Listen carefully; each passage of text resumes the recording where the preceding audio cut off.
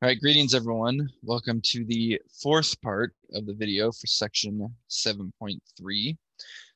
Continuing on with our study of half angle identities, or double angle identities, excuse me. But we're actually going to focus on half angle identities in this final example. So as a reminder, at the end of the last video, these were the identities we were working with, the half angle and the power reduction. And so, as I just mentioned, we're going to look at an example using those half angle identities. All right, and we did kind of a similar example to this with double angle identities, but I'm going to do it now with half angle identities. So here we're given that the sine of some angle alpha is equal to 1/3. Oops, sorry about that. And the alpha is in the second quadrant. And based on that, we want to find exact values for each of the following. So the sine of 1/2 alpha, the cosine of 1/2 alpha, and the tangent of 1/2 alpha. Okay. Now, I want us to notice a couple of things here. First of all, in the information we're given information about the sine of the angle alpha. But down here, we're asked to find something of the sine, the cosine, and the tangent of 1/2 alpha. Okay. And notice that 1/2 is on the inside of those functions. So it's not like we can just take the sine of alpha and multiply it by 1/2, because that's not what's being multiplied. That's not what's being multiplied by 1/2 here. It's the angle itself that's being multiplied by 1/2. So that's something to keep in mind. Also, notice that in each of these cases, for example, with sine of 1/2 alpha, I can write the alpha as an alpha over 1. And if I multiply 1/2 times alpha over 1, we'll end up with sine of alpha over 2. And so that now is starting to look like that format we just saw, excuse me, in our half angle identities, right? And you probably see that we can do the same thing with cosine of 1/2 alpha and make that cosine of alpha over 2. That's supposed to be an alpha, not a 2. And then the same thing with tangent of 1/2 alpha, we can make that tangent of alpha over 2. Okay. All right. Now, the other thing is, as we go through these, we are not, I repeat, not going to find the value of alpha. Okay, that we do not need that information to work through this.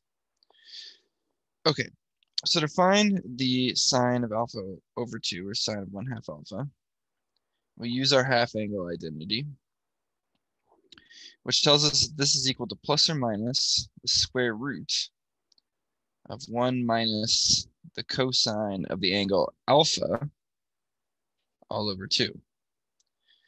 So notice that to find the sine of alpha over 2, we need to know the cosine of alpha. But up here, we were only given the sine of alpha. So what are we going to do? Well, we'll use that information to help us find the cosine of alpha, right? So I'll draw a little picture here off to the side. We're told that the angle alpha is in the second quadrant. So if we start here, rotate around to the second quadrant to get to where alpha is, that's supposed to be an alpha. There we go. We know the sine of alpha is 1/3, which again, recall that sine is y over r. So we have 1 over 3. So we know at the end here on the terminal side of our angle, the coordinates there are going to be some value x, comma, 1 for the y value. We also know the length of the radius is 3. Okay.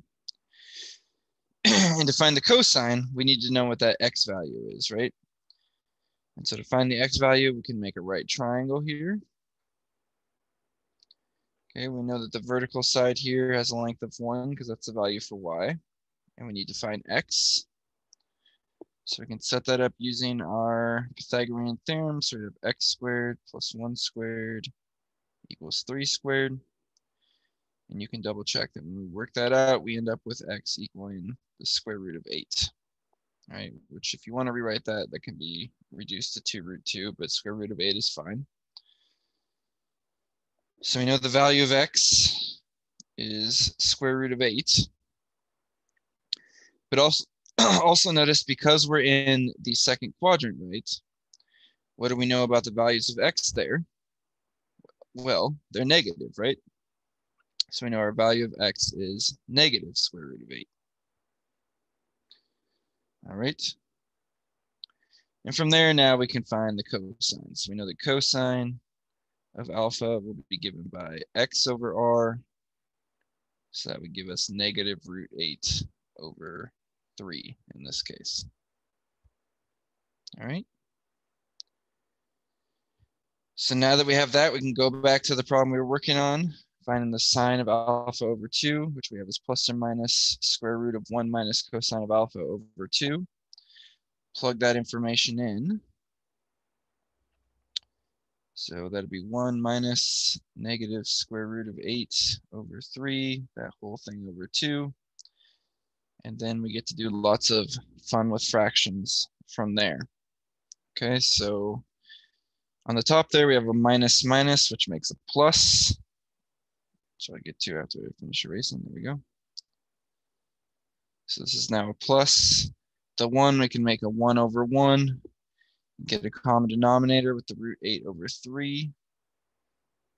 And so when we do that, we'll now have 3 over 3 plus root 8 over 3 all over 2, which there on the top, we can add the two fractions together and give us 3 plus square root of 8 over 3, that whole thing over 2,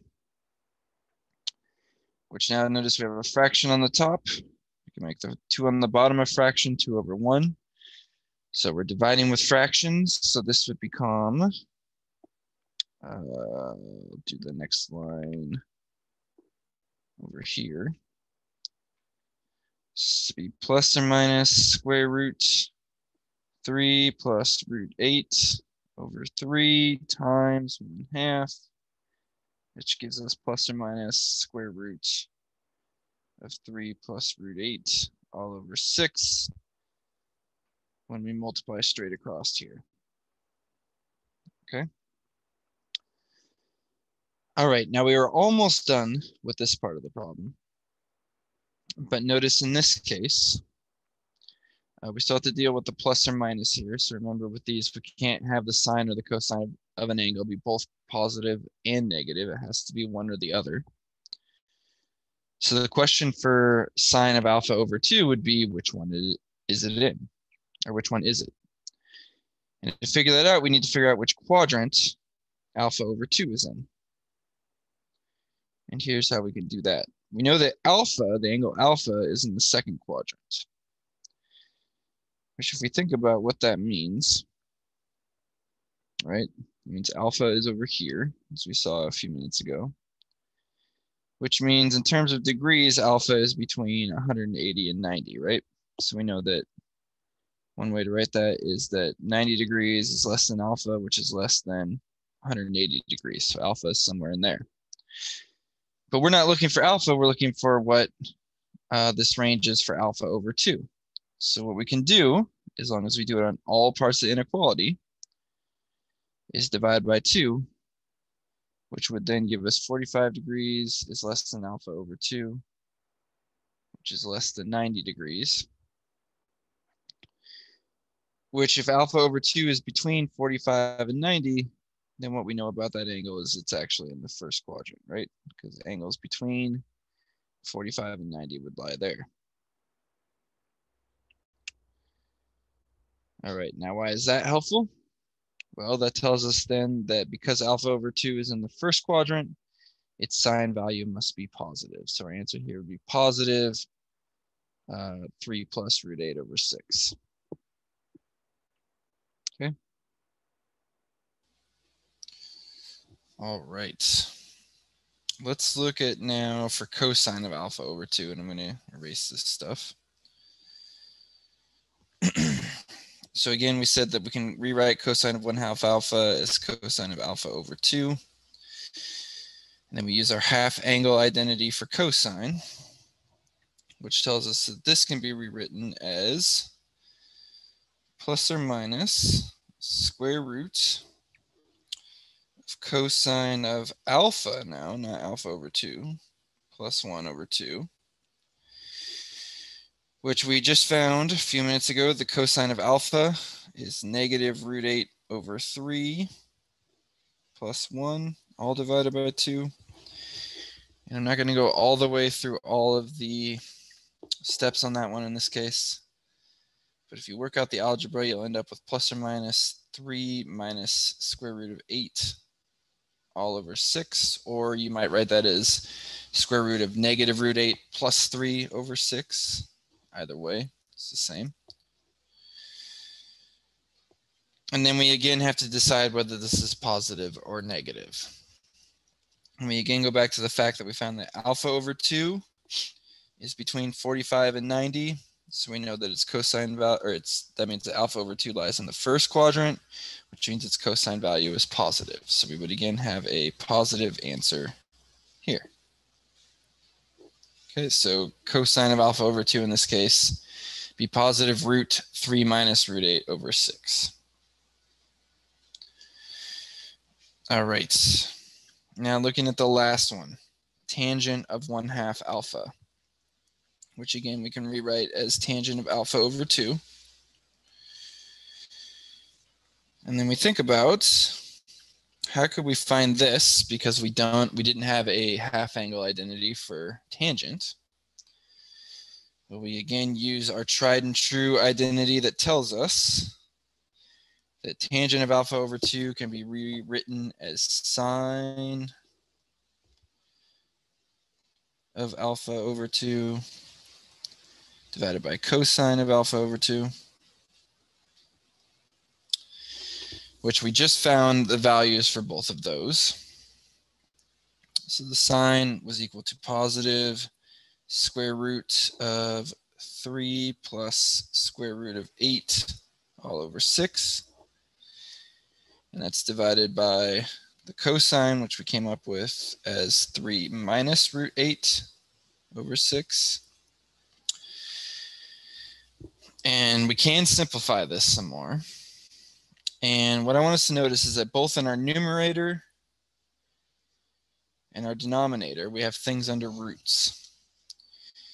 And if you recall, if we take a square root of a fraction, we have something like square root of 2/4. We know we can rewrite that as square root of 2 over square root of 4. So the equality this way works. But because it's an equality, it also means the other way works, right? So if we have square root of 2 over square root of 4, we can rewrite that as root 2 over 4. Well, it's a similar thing here, because we have the top, we're taking the square root of the top, and we have a square root of the bottom. We can write them together under one big square root of 3 plus root 8 over 6 over 3 minus root 8 over 6. So now everything's under the same root. Notice we have a fraction being divided by a fraction underneath the root. So we can use our fraction algebra to rewrite that as square root of 3 plus root 8 over 6 times, we flip the second fraction, so it becomes 6 over 3 minus root 8. Here the 6's will cancel. This will end up being the square root of 3 plus square root of 8 over 3 minus square root of 8. Okay. And I know it's always a little uncomfortable. We end up with roots under roots, but that's totally legal mathematically. In fact, we have a special name for that. It's called nested roots. But yeah, that would be it for the tangent. We found an exact value there. All right, that's it for section 7.3. Thank you for watching.